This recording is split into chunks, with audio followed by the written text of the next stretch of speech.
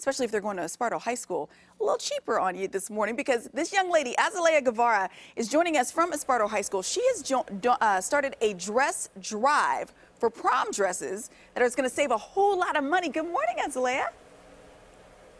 Good morning. Okay, so now what year are you at Esparto High School? I'm currently a junior. A junior. Okay, now I understand because your mom emailed and said that you had this epiphany that the prom costs way too much money, but you could do way better if you got some donations. Is that right? That's correct. So what did you get?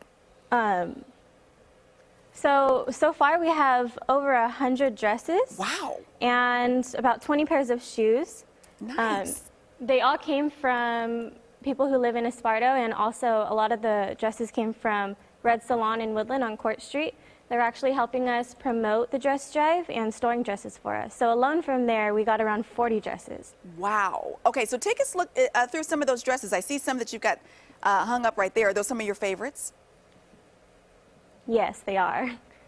Okay, I have to ask. Have you picked out one to wear for yourself?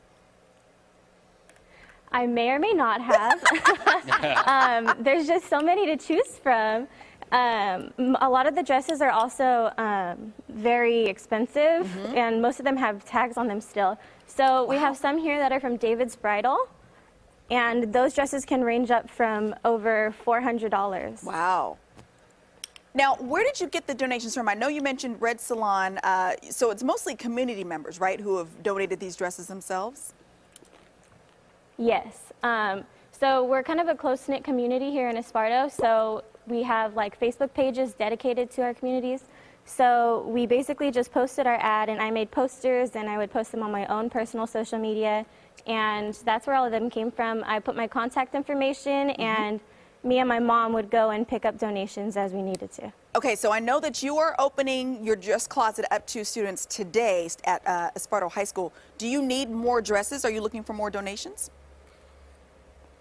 We're always open to more donations. Right now, I think that we have a good number, but if there's anyone who would like to donate, of course. Okay, and I know that you mentioned Red Salon was also helping you out with this. So what we'll do is also give on our website the information for Red Salon so that people, if they have some dresses now that they want to swing by and donate, you can do that and maybe get a head start on next year's closet because you want this to be a tradition, yeah? Yes, of course. We hope that this goes on for years to come. Right on. Nice work, Azalea. Very cool. If that's a tradition that she leaves at Esparto High School, she will be well known in the annals of the history books. Nicely done. Gorgeous dresses. I wonder, you know, I'm going to check back with her mom and find out which dress she wore. I have a feeling, I think the little gold number with the one shoulder. But I don't want to ruin it for her. I don't want to ruin it for her. Great stuff. Did you see those shoes? Fabulous. Fabulous. Man. Very nice. Going back over to you. Thank you so much.